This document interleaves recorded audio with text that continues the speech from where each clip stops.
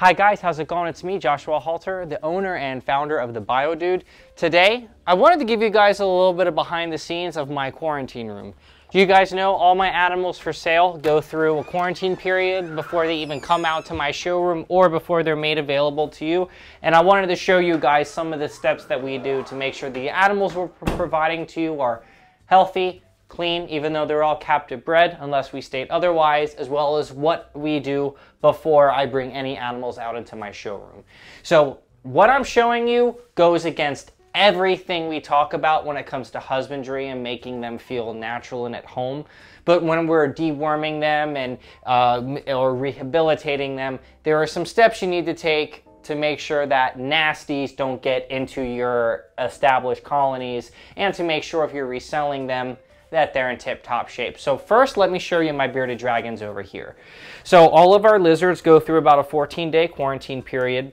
The second day after they arrive, they are wormed, as well as we get weights on each individual one. We make sure that they're eating. We make sure that they're shedding appropriately, making sure they're not missing any digits or anything like that. So in here, we have some baby bearded dragons. We got these guys in exactly 2 weeks ago. So they're actually going to be cleared to go out into the floor on Monday, likely. So pretty straightforward. We have a heat dome here that is hooked up to a main thermostat. And then we have UVB here. We are using paper towel substrate or a paper towel cover with a plastic hide and a very rudimentary water dish, and then a single piece of wood. Now, I know this isn't what we preach, but we do this, A, to make sure that we're having clean fecals. Number two, we can make sure that if they are shedding, that we can look at the shedding and make sure there's no stuck shed around their toes. We can add moss onto the inside of the cave if necessary.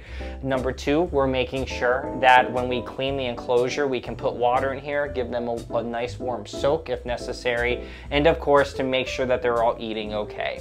After we are done pulling these critters out of quarantine, we will completely disinfect this bin, and of course during the routine of cleaning them every other day with replacing the paper towel, giving them fresh water every day, and of course disinfecting their wood and disinfecting any types of hiding caves that they have. We also use this room for rehabilitation of animals that aren't doing so great. When it comes to our snakes, this is really gonna make some of you go cringe. We have a rack here. This was built by Vivarium Electronics. I got this from Reptile Basics. So on average, our snakes are in quarantine for about 2 weeks. If they are in shed, they have to have a complete shed. Number two, we need to make sure that there's no skin over the eyes for retained eye caps. Number three, we must have 1 to 2, depending on our age, successful eating attempts under our belt. So we have a heat tape in here hooked up to a thermostat, and then this is how we keep our quarantine snakes. Again, guys, this isn't a standard of care that I preach for long-term keeping, but for making sure your animals are healthy before introducing them around your collection, I highly recommend it. So this is a Mexican black king snake. So as you can see here, when it comes to snakes, the paper towels, help us to make sure that we don't have mites. If they have mites, we'll be able to see them on the paper towel pretty quickly. Number two, we are able to ascertain if they end up regurgitating or having any other types of issues. Allows us to be able to also look at their bowel movements to make sure that they're having normal bowel movements. When we notice these guys are in shed time, we will put a clump of sphagnum moss in here. And again, the goal is that they're only in here for 2 weeks maximum, because we know if we have an immunosuppressed animal, they can't be on bioactive usually, because that can lead to other things. As far as lizards are concerned, we have some set exoterras up here that are all empty. So these are from my emerald tree skinks. So when we have new babies come out, usually in large groups, it'll be from tank showroom, those babies will go in here. So we'll wet it down, put in fresh lighting on the top, and this is for the groups in the showroom. And these are all standby tanks for anything that we may have come in. Somebody put a chameleon in a dumpster, and we had a chameleon in there for like a week before we moved her into a larger enclosure. As far as amphibians go, we typically keep amphibians in like a small tub or their own specialized container with paper towels and a water dish for 2 weeks. And we also test them for chytrid. So before any frog goes out for sale, the group is tested full, making sure they don't have it using the swab.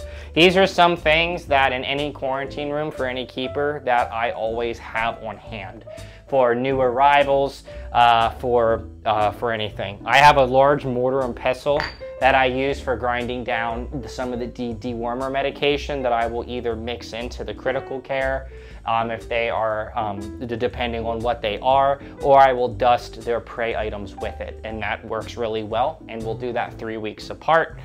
I recommend you reach out to your local veterinarian and establish a client relationship to get that medicine. This is our disinfectant that we use. This is the F10. This is the best stuff that you can use to make sure you're not spreading anything. So we use this and or bleach on every tub at every cleaning, as well as disinfecting the area whenever we have a new batch of arrivals coming in for the store. And then of course, we also have a lot of our cleaning supplies and different medications in here. We have gloves when necessary. Everything's properly labeled, a sharps container, so when we have to give antibiotic injections.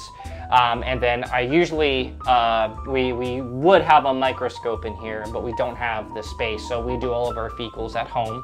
As you guys know, my wife is a veterinarian. I just wanted to show you guys some of the steps that I recommend. That it doesn't have to be this extensive, but there should be some type of policy in your home in place if you have a larger collection to make sure that new arrivals potentially don't bring anything unwanted, such as fungus or mites or any other type of, virulent disease that can spread rampant. I really hope you guys enjoyed this video. Again, these critters aren't in containers like this for a long time, but we do this to make sure that they have the best chance of survival when they go in their bioactive habitat into their permanent homes. Guys, my name's Josh Halter. I'm the owner and founder of the BioDude. You can come visit my website. You can come here to my point of sale. You won't be able to get into this room, but a lot of good stuff happening here. Feel free to follow me on Instagram, YouTube, Facebook, all that good stuff. I appreciate everybody's support. The dude abides.